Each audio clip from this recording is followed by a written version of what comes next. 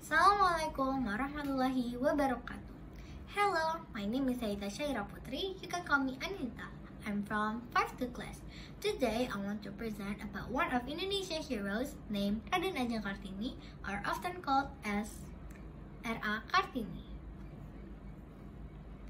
Before we go any further, first let's recite the spiritual foundation for our topic today. Yarfa'illahul ladina amanu minkum walladina utul ilma darajah wallahu bima ta'maluna khabir. Allah will raise those who have believed among you and those who are given knowledge by degrees, and Allah is acquainted with what you do. Al-Mujadilah verse 11.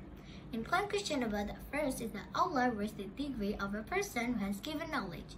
So let's pursue knowledge so that Allah can raise our degree. And now let's talk about the biography of R.A Kartini. R.A Kartini was born with the name of Raden Ajeng Kartini Tojo Adiningrat.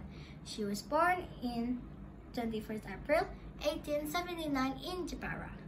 Unfortunately, she died in such young age. She died at 17 September 1904 in Rembang. She is the daughter of Raden Mas Adipati Aryo Sosroningrat and M.A. Ngasiroh. After we talk about biography, now let's talk about some facts of R.A Kartini that maybe you didn't know yet.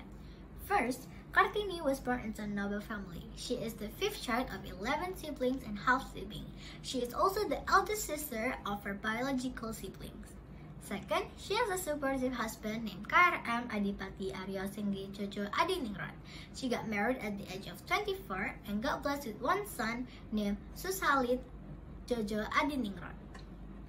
3. Establishing an all-girls school.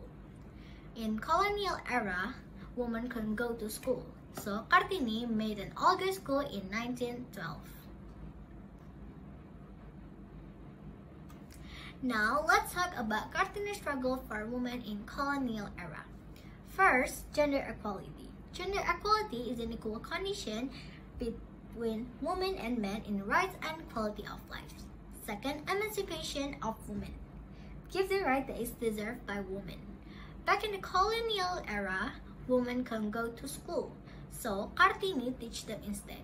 She teaches them how to read, write, and many other things. She also establishing an all-girls school so that women can learn and have the same right as men, so that men and women are same thing, are equal.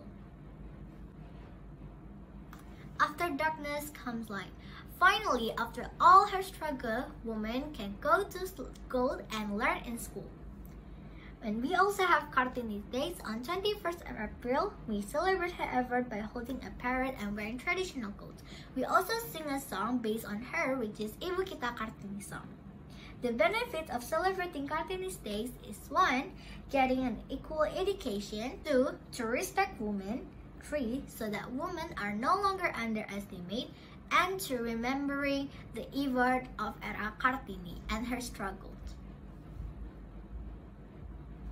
And that's all from me. Thank you so much for watching. I hope you guys learned new thing from my presentation today. And that's all from me. Assalamualaikum warahmatullahi wabarakatuh. Bye!